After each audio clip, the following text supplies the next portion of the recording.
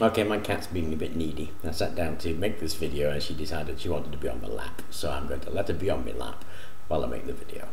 Now, the previous video that I made was all about how to make antennas, how to go around constructing them and using them, and as a demonstration that the ink actually worked as an antenna.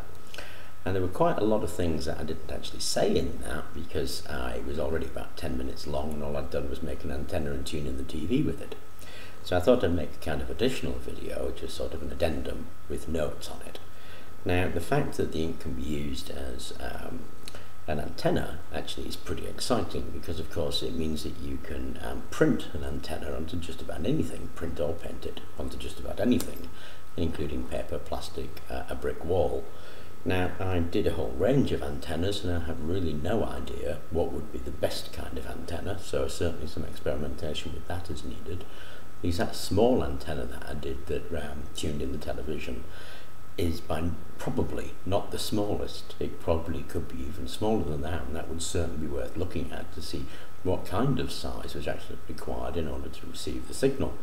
And I suspect that the antenna could be made much smaller than the one that I demonstrated. So that in itself is very interesting, obviously. Now, obviously, being able to paint your antenna onto a wall and just do away with antennas altogether as a separate device was pretty cool. And remember, the antenna actually had the same signal unamplified as the amplified antenna that was a store-bought antenna. So there's an awful lot of really good and interesting things about it. Now, obviously, the video was really aimed at people who have the ink already, or people who are looking to buy the ink or looking to buy and resell the ink, to give them ideas of the kind of people that they ought to be approaching, the kind of things that the ink will do, so that they can know where to go in order to resell the ink. So obviously, one big use of antennas is with radio frequency ID tags, RFID tags. The idea that the antenna can be used to receive a televisional signal means that in theory it can be used to receive any signal whatsoever, so it could certainly be used to print RFID tags. It could certainly be used to print radio aerials. No real reason why not. Television aerials, obviously, and there's a whole range of television aerials that are made currently that are actually quite expensive, that can be replaced quite easily with printed antennas.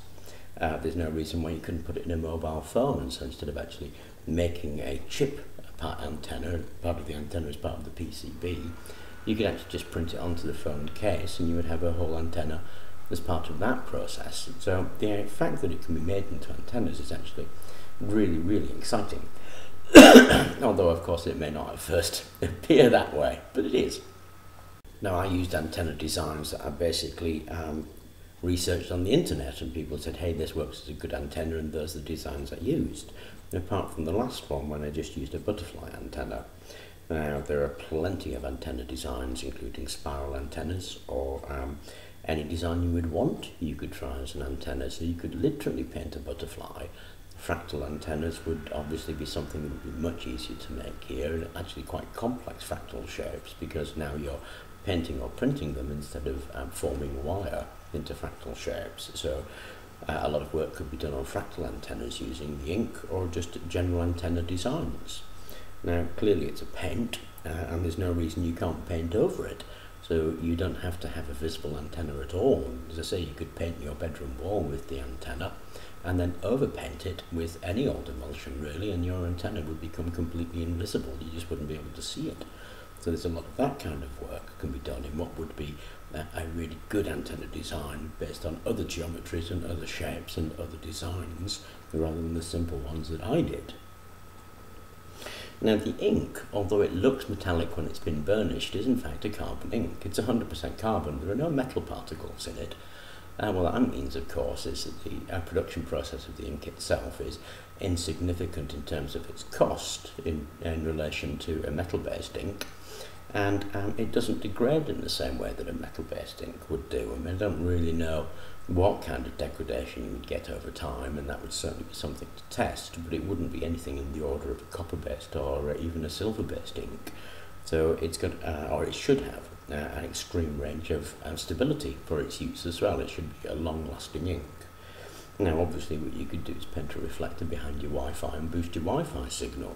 You could paint into the lid of a computer, and your computer antenna is then gone, and part of the case becomes a computer antenna. So there's a whole range of really exciting things you can do with it.